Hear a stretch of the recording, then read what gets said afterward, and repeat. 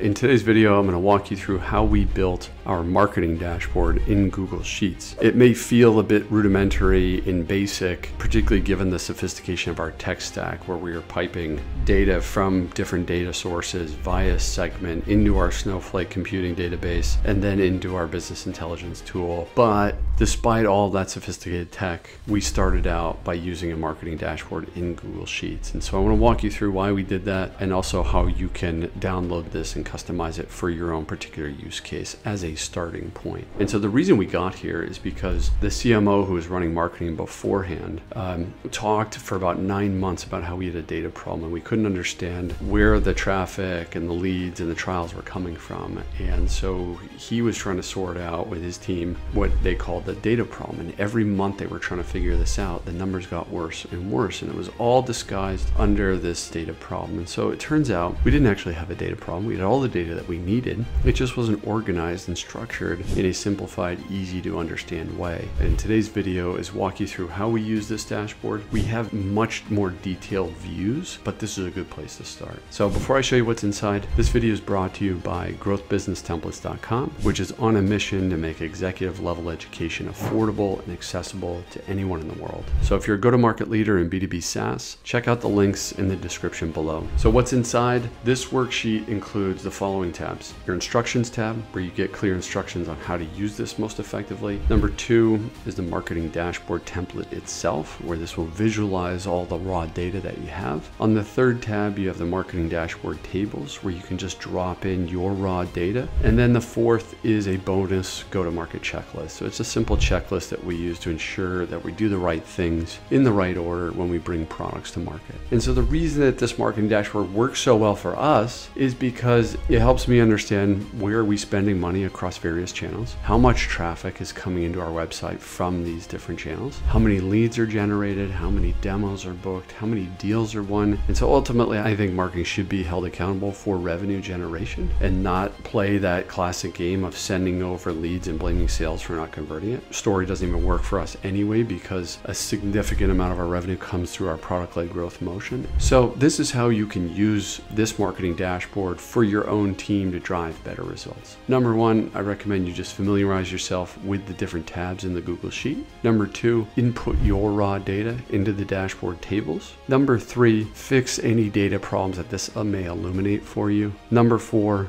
share the dashboard with your sales ops or your rev ops team, whoever manages your reporting, so that they can check for any inaccuracies. And then lastly, I recommend you actually build these dashboards directly into your CRM or into your business intelligence tool, which is since now what we've done. That way you don't have to update this manually in Google Sheets. So if you want to immediately download this template and customize it for your own marketing organization, just click on the link in the description below. Also, if you like this video and want to get notified of every new growth system that we release, subscribe to the channel. Thanks so much for making it this far. I appreciate your support, and let us know if you have any questions in the comments below.